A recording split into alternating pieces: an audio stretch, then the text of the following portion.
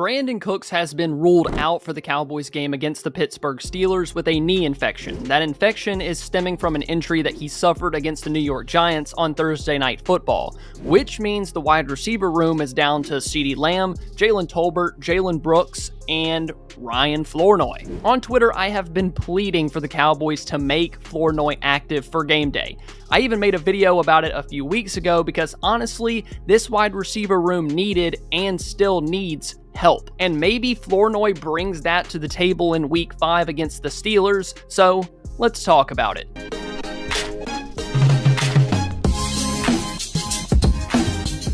The Cowboys have been rolling with 5 wide receivers active and dressed on game day, which has left Ryan Flournoy inactive and not in uniform. He's yet to dress for a game, which means he still hasn't played a single snap for the Cowboys in his rookie season. Now, with the Brandin Cooks injury, he's gonna get his chance. With Cooks out, they have no choice but to make him active, which is a double-edged sword because I would have liked for him to be active without an injury. So I guess just be careful what you wish for. Don't get me wrong, I'm still excited to see him play, and I hope that this is the start of him being active every week. I and a bunch of other people were really impressed with what he did in the preseason. He had 9 catches on 12 targets for 61 yards and 2 touchdowns. According to PFF, Cowboys quarterbacks had a passer rating of 125.3 when targeting him in the preseason. And I know the preseason is not something that you can really rely on when it comes to production in the regular season, but it's still a confidence boost to me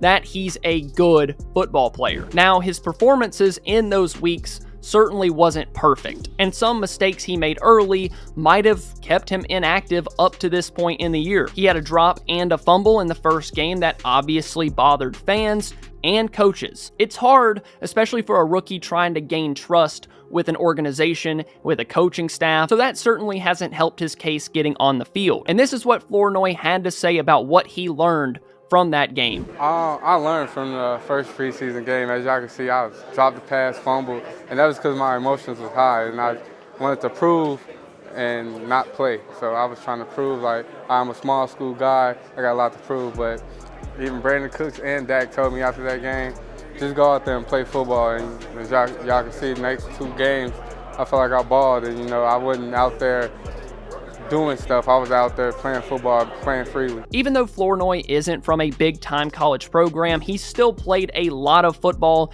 and been really productive. He was a bit of an older prospect coming out of the draft, so he has more experience than your typical rookie. And what gets me hype about Flournoy's potential on this team is his athleticism. He ranked 11th at the combine among wide receivers in terms of testing numbers, and it shows up on the field. His frame is your typical X wide receiver. He's explosive off the line of scrimmage, he has good long speed, and he has the strength to win on contested catches above the rim. It showed up in the preseason, but will it show up in the regular season? To answer that question, I'm gonna say eventually. I'm curious on how much the Cowboys are gonna ask him to do in his rookie debut. I mean, they've kept him inactive over the first 4 weeks of the season, so it's not like they've been dying to get him out on the field. I mean, I and a bunch of other people have been wanting to see him active since week 1, although I don't think it's going to be anything crazy.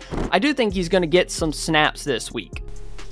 Before we continue, I wanted to give a shout out to the sponsor of today's video, BETUS. Football, basketball, ice hockey, baseball, whatever you need, BETUS has you covered. My favorite part is that you can filter by props, conferences, divisions, playoff specials, anything that you want, it's right there at your fingertips. So head over to BETUS and get an awesome deal with the deposit bonus and start playing this Sunday. They have an awesome promotion right now where you get a 150% bonus on your first deposit and then 125% on your next 2. And if you win, they have you covered with fast and easy payout. Thank you so much to BETUS for sponsoring today's video. Now, let's get back into it.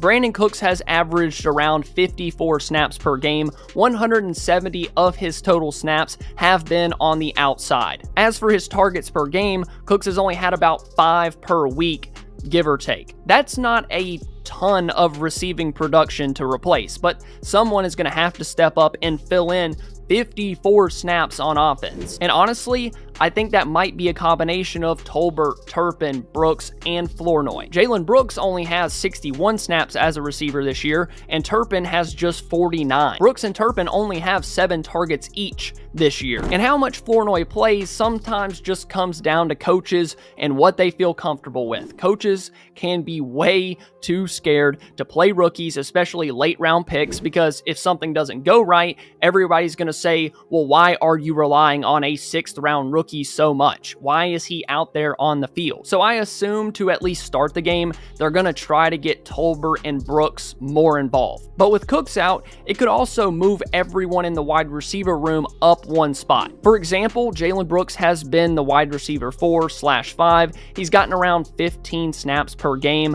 with about 1 to 2 targets each week. Tolbert would be wide receiver 2, moving up a spot. Brooks would be wide receiver 3, and then Flournoy is that 4/5 guy with Turpin mixing in there as well. So maybe that's what we should expect from Flournoy and this coaching staff. That seems like a reasonable plan that Mike McCarthy would go with. Now, I've been talking in the perspective of Flournoy getting snaps as a receiver, strictly pass plays for the most part. But I could see him getting on the field as a blocker because I do think he's better than Jalen Brooks or Kavontae Turpin as a blocker in the run game. So that's a way he could see more snaps in week 5. Honestly, I'm always down for the unknowns of a rookie. I vote to put Flournoy out there, mix him in evenly with Brooks, Turpin, and whoever else they choose, and let's rock and roll. If he's playing well, if he's playing bad, make adjustments based on that. You can't be scared forever. None of these receivers have proven to be better than the next. So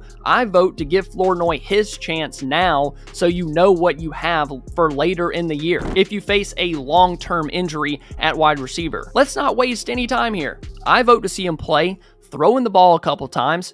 If you agree with me, comment Flournoy down below in the comments. I want to see how many Flournoy comments we can get on this video, and then I'll just, I'll send it in an email to Mike McCarthy later today. But that's all I got for you guys today. Thank you so much for watching. If you enjoyed, please be sure to leave a like and subscribe to the channel. I love you all, and I'll see you later this week.